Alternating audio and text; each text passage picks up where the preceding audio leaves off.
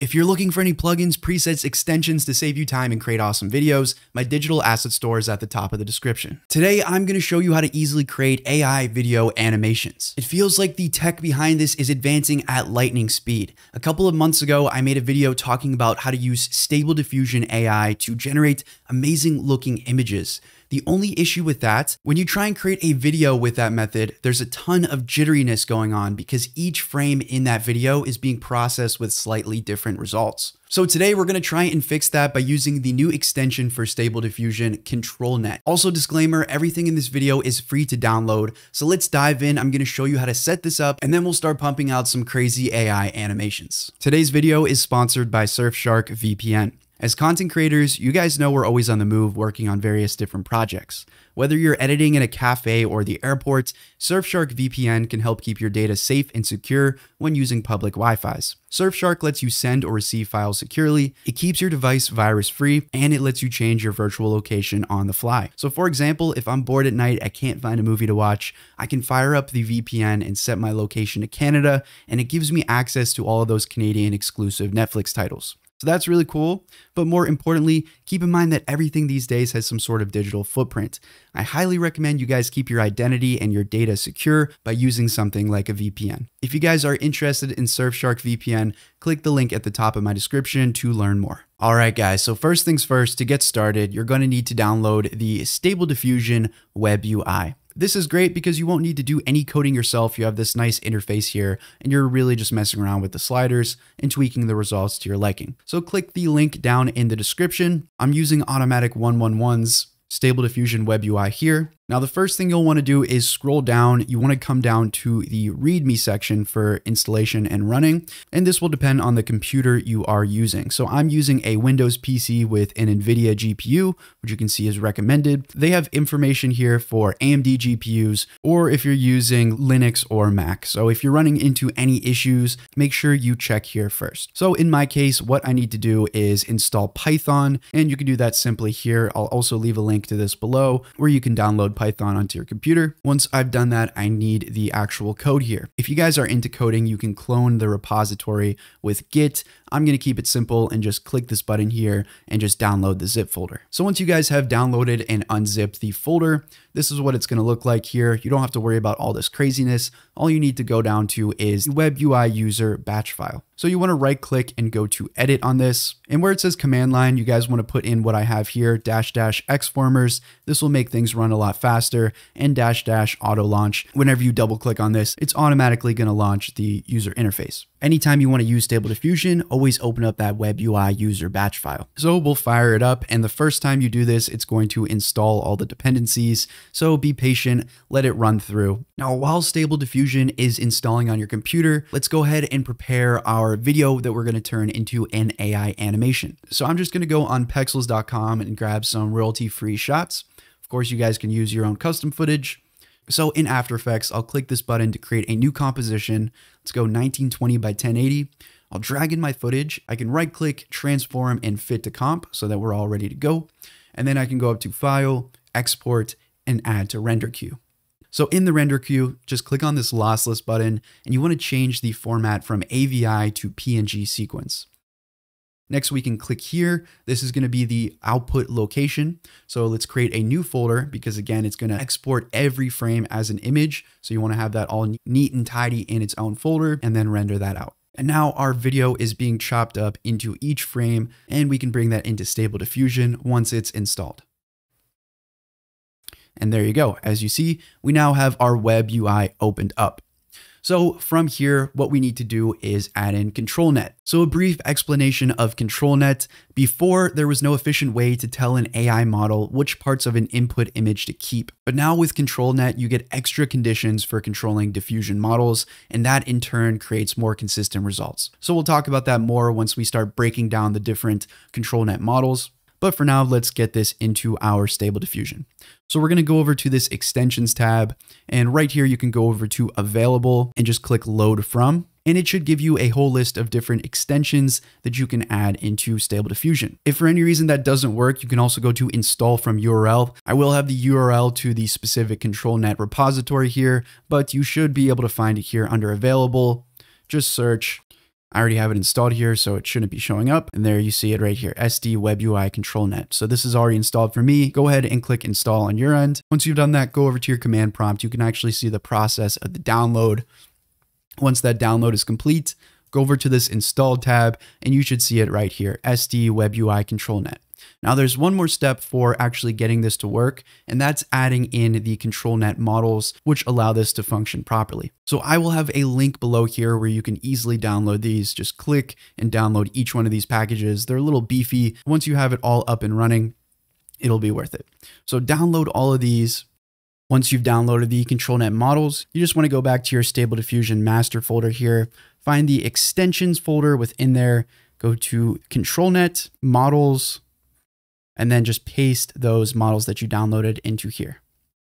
So once you've done that, we're now ready to start piecing together our AI creations. You'll see your control net here. You can have multiple of them all in tabs, which is really nice. One last thing I do want to go over before we start actually building our AI animation. I've been using the word models a lot, transferring models from one folder to the next. What actually are these models? So these model sets are images that are trained through the AI, meaning the AI is taking those images and learning about them so that it can recreate that style from the lighting, the lines, everything. And you can see right here with the base Stable Diffusion, this is the default model set that should already be in there. But a really cool thing you guys can do is download some custom model sets. So these are custom models. So these are custom models that are trained for a specific look. So this is on Hugging Face, again, link below. So you see this model set is trained on different images of Pokemon. This model set is trained on classic animation, so for example, Pixar style things. This one was trained on analog images, so for example, like those viral 80s dark fantasy AI generation, you guys could use these custom trained models to really hone in on a specific look.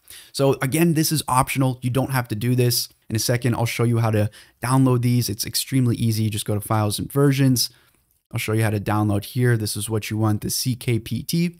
You can download that, and then you just put that in your Stable Diffusion models folder. So I'll show you that in a second. Again, another site, which I'll link below here, Civet AI, a bunch of community-driven trained models here, which you can download. So super cool. To actually add this into Stable Diffusion, you just want to come to your Web UI master folder. You want to go over to models, you want to go to Stable Diffusion, and you want to put your diffusion checkpoints here. And again, that's what you're downloading, these Stable Diffusion checkpoints. I'm going to download the analog diffusion here. And I also found this GTA 5 artwork one, which was pretty cool. So here's my checkpoints. This is where I place the custom checkpoints that I downloaded. I'm just going to copy and paste them in here. Once I've done that, back in Stable Diffusion, I can just click here to reload models. And now we see them all here. I thought that was worth the mention before we get into the animation workflow. You guys can even train your own custom models.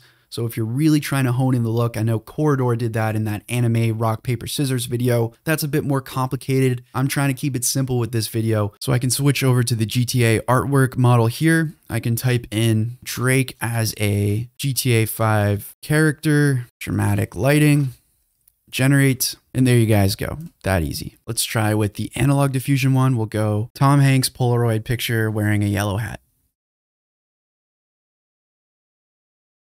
All right, guys, so let's finally get started working on our animation.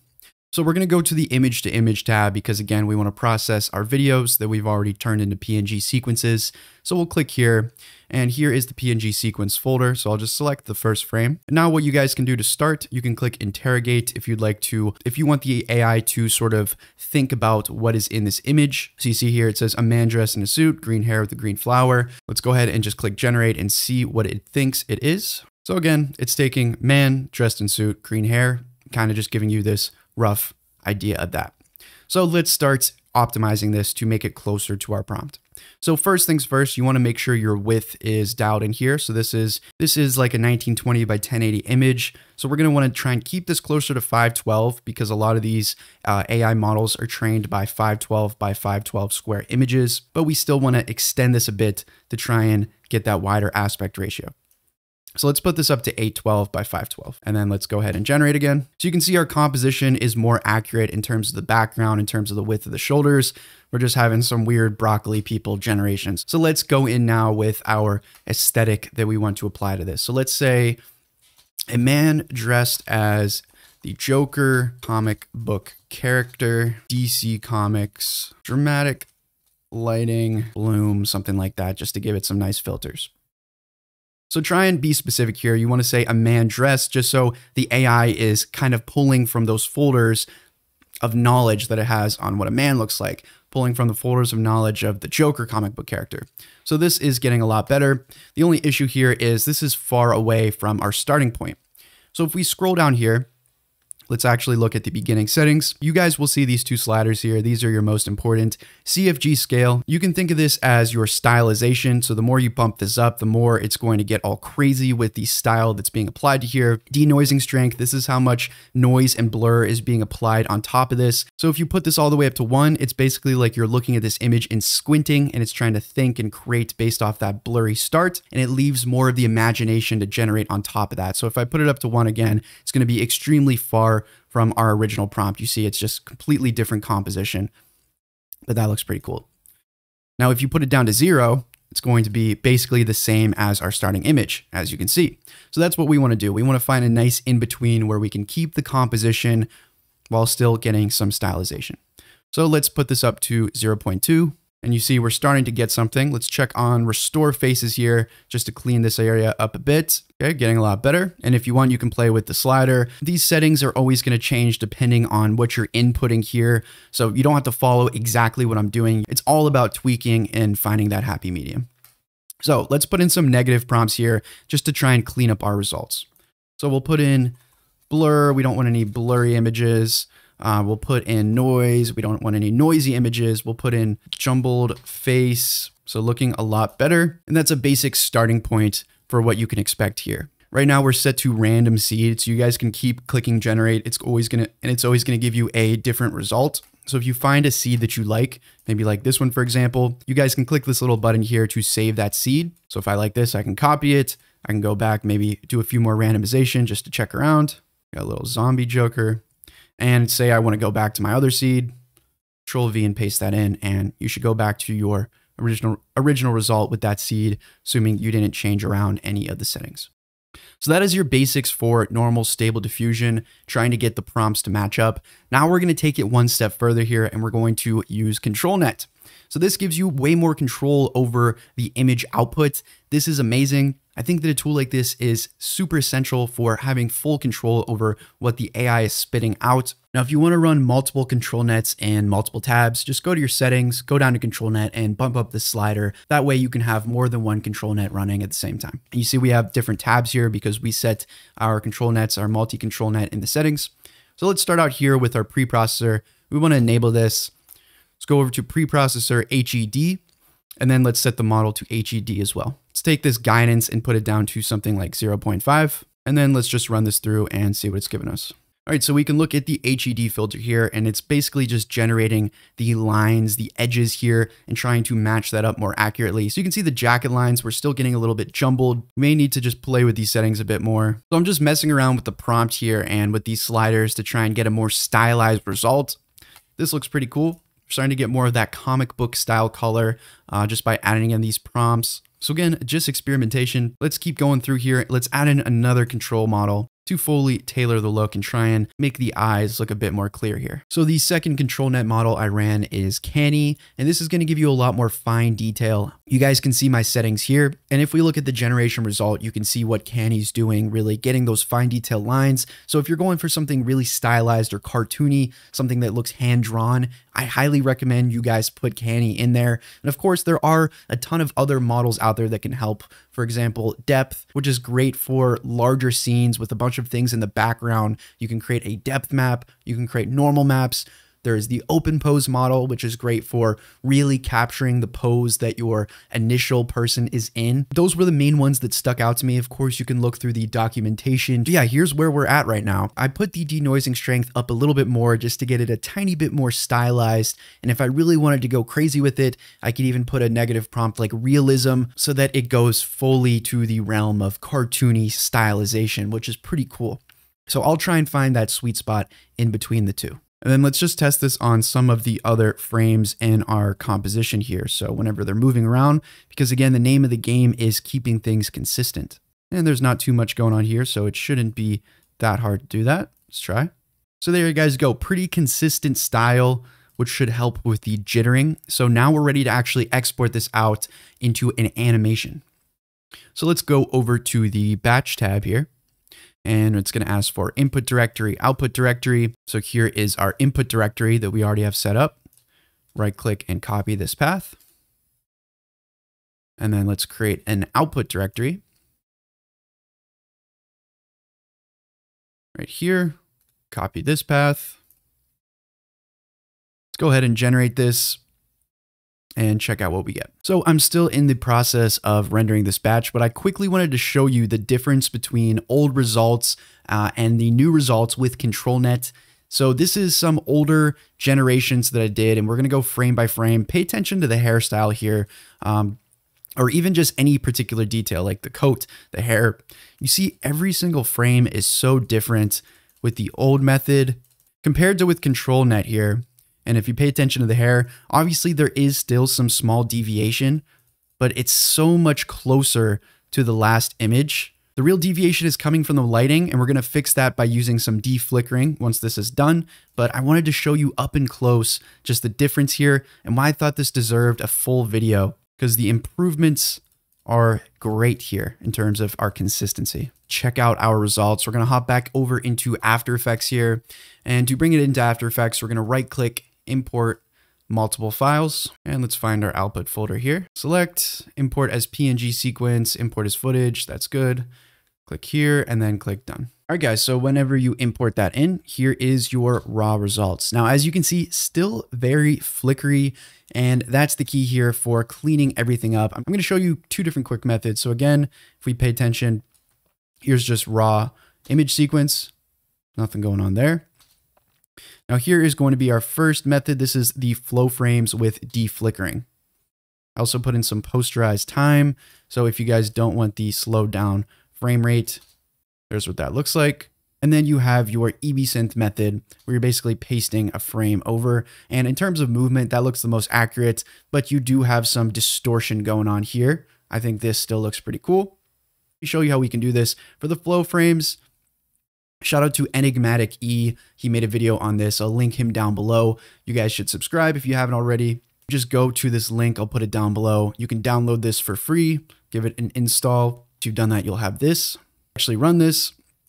Again, go to the interpolation tab. What you need to do is your input video. So what I did was I just took my raw output here, went to export, add to render queue. I exported this out as an MOV.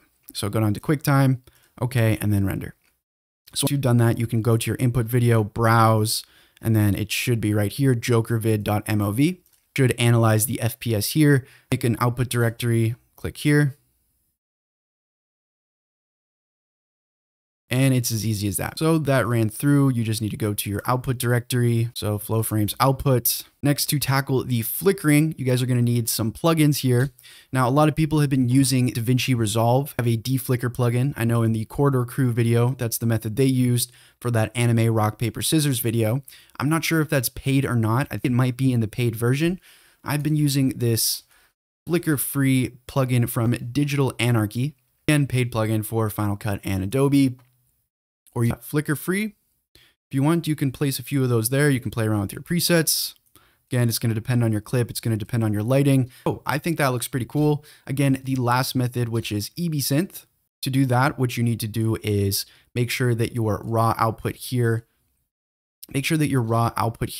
and your initial frames are the same aspect ratio. So if we go to projects, we'll reveal this in the project right here. You can see that this is 936 by 512. So all I did was make a new composition, 936 by 512, drag in your original footage and fit to comp. And then you can just export this out as a PNG sequence.